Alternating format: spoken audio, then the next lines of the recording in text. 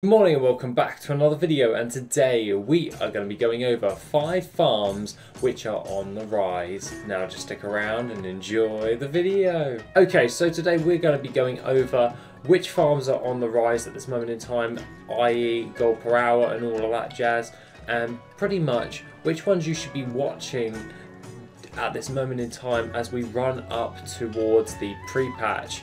That being the case, let's get into number 1, which is, at no surprise, is exotic leather. Now, coming in at number 1, exotic leather is pretty damn good in order to farm up. All you need is a skinner, of course, and all you need to do is go over to the Isle of Giants. Now, the Isle of Giants is situated within Pandaria and is at the top north part of the Kulai Summit. Now, all you have to do really to get there is either get the flight path in order to fly over there, or you can also just get on a flying mount and fly over there. Bear in mind that you will get dismounted as soon as you reach the island, as it is a no-fly zone, so just bear that one in mind right there.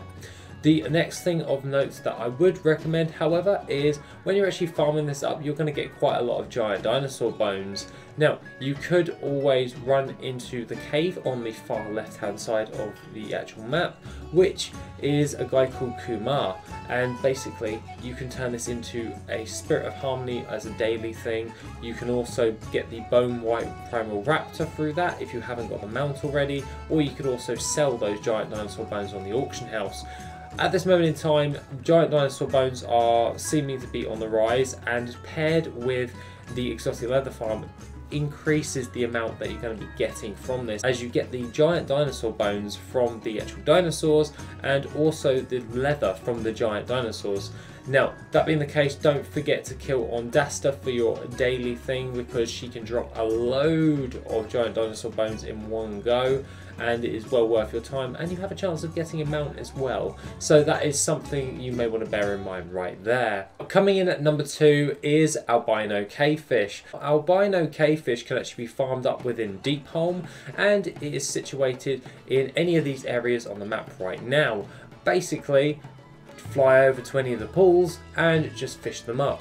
You can, however, do a static farm where you just sit yourself down somewhere and just fish at the pools, but you're just going to get a load of fish that you're not really going to sell.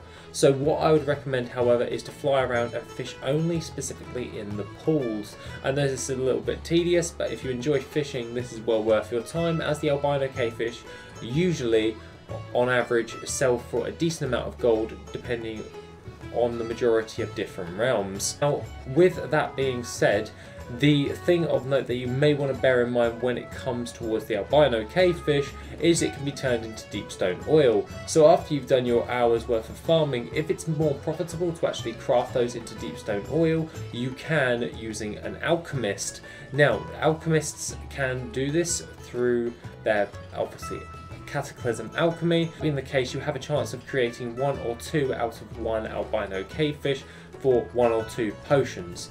So that is something to increase your gold right there, and at this moment in time, it's actually seeming to be quite profitable to turn it into the oils, as not many people really want to spend that much time when it comes to crafting the Vial of the Sands to get the albino cavefish, as you only need 8 required to actually make the mount. So this is something that you could capitalize on by taking advantage of people's laziness when it comes towards the Vial of the Sands, because they'll spend so much time like farming up the materials, and then they've got that one little bit of material, and then like, that's not really worth it for me, I'll just buy it off the auction house. And that is where you can capitalize on that, because a lot of people are actually crafting these Vial of the Sands at the moment, and the majority of the time don't really want to go farm up the albino cavefish. That is something you may want to consider if you want to do a fishing farm. Now, coming in at number 3 is dark iron ore. Now, dark iron ore is the best farm for that is in Molten Core.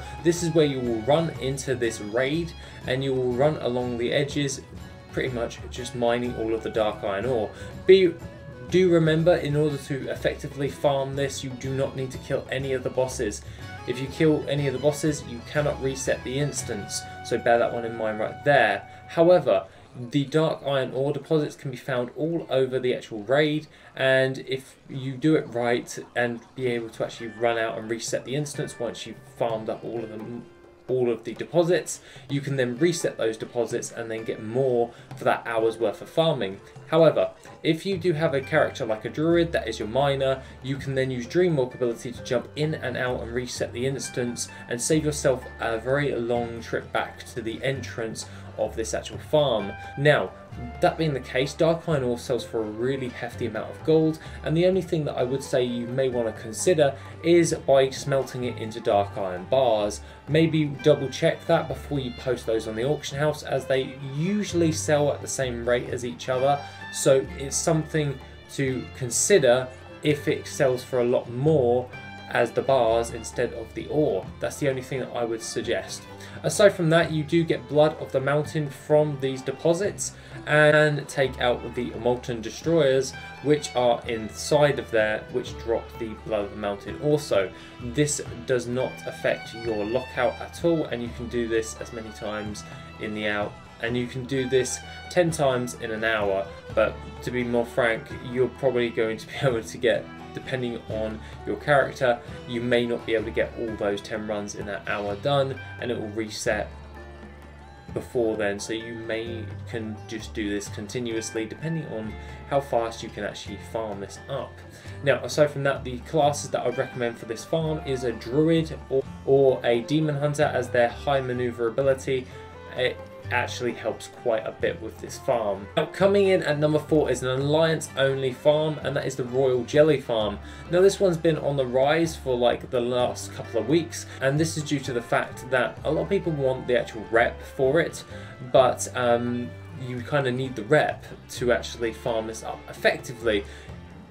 What you really need to do is get a hold of the goggles from the vendor of the Honeyback Hive and then farm up these. You can do this like not with the goggles, but it is very much a big help if you do have those goggles, because you'll be able to see them like mining nodes and herbalism nodes. So that's something you may want to consider going forward.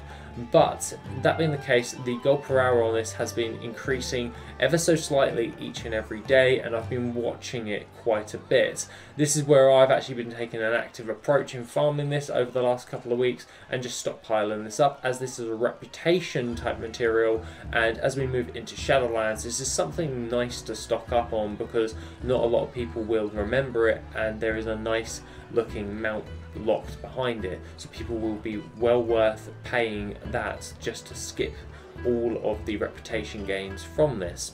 Now, aside from all of that, let's move into number 5. Now, last on our list is Fjarnskagel, and it actually came as a bit of a surprise, which is on the rise. Now, Fjarnskagel can be found in Stormheim within the Broken Isles. This is a Legion specific farm, and I would recommend having it at rank 3. Now, when you're actually farming this up, this is, yeah, typically a very easy farm in order to do. You do get quite a lot of these, quite a lot of Fjarnskagel on farming session, and it's quite actually very good. I was actually doing a little bit of this yesterday, and I found this to be quite easy in order to do. Basically, if you do want to know a route that you could use for this, as I know it's kind of hard sometimes to find some decent routes, WorthIt already actually has a route inside of it, so all you have to do is press the import button. Remember that you need the routes add-on in order to do this as well. But aside from that, Fjarnskagel was on the rise, and I was actually pretty shocked. But other than that, that's probably what I'm going to be doing. So that being the case, that is the 5 farms which are on the rise at this moment in time. What do you think of these materials? What do you reckon that they're going to hold their value, or they're going to drop when pre-patch hits? Personally, I think materials are just going to go back up as soon as Shadowlands is released. Pre-patch is kind of like a fluctuation, that's why I'm holding till Shadowlands. But other than that, guys, that is pretty much the video. Have an awesome rest of the day, and I shall see you in the next video, which will be tomorrow.